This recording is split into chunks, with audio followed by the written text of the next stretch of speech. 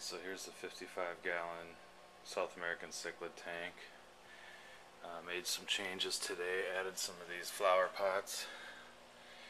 Give these guys some more hiding spots. So far some of them are liking it, some of them don't seem to know what to do, changing the environment. I got this one Midas right here too that over the last 2 days is coming down with this fungus, this black spot fungus, so I went and got him some meds today, and hopefully everything will be cool. I added a green terror to the aquarium a couple days ago too. He's right there. This thing is, most people would think this is overcrowded. I guess I do too, but right now I'm having fun with it. When some of these guys get bigger, I'll separate them. Things like that. The Oscar's still over in the corner. But anyway, here's what it looks like now. My pleco is out. Shining a flashlight in here. He's getting used to living life outside of this. He used to live in this thing. See where the fish is looking down? There's a rock in there now. He would go head first down into there and stay in there all day with his tail sticking out. And this Midas and this red devil would eat at its tail, nip at its tail all day, and can't see it unless it's kind of fanned out, but it's really hacked up. So I shook him out of there. It took forever, but I was able to get him out of there.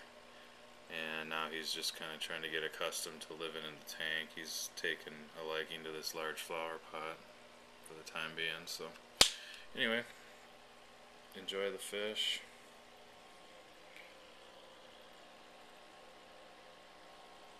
Finally found the names of a couple of these too. This is a red Texas cichlid. They call it a peeler. This other one that I didn't know is a Honduran red nose, according to the lady at the fish store. And then this yellow one that I didn't know, where'd he go? He's hiding out somewhere, out behind this plant here. I got the name, I wrote it down. She gave me the full funky name, not the kind of nickname, so I don't know. I can't remember that one, but anyway. Here's the updated tank. Put some rocks in them down here too, some little rocks. I'll show you my African cichlid tank here in a minute.